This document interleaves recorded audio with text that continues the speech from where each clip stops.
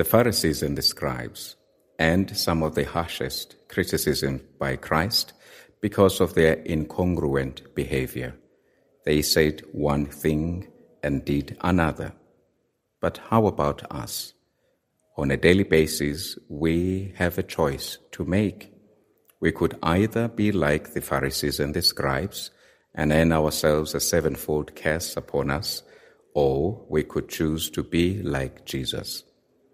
This holy season of Lent is an opportunity to align our behavior with that of Jesus Christ, who was faithful, humble, and truthful, both in season and out of season.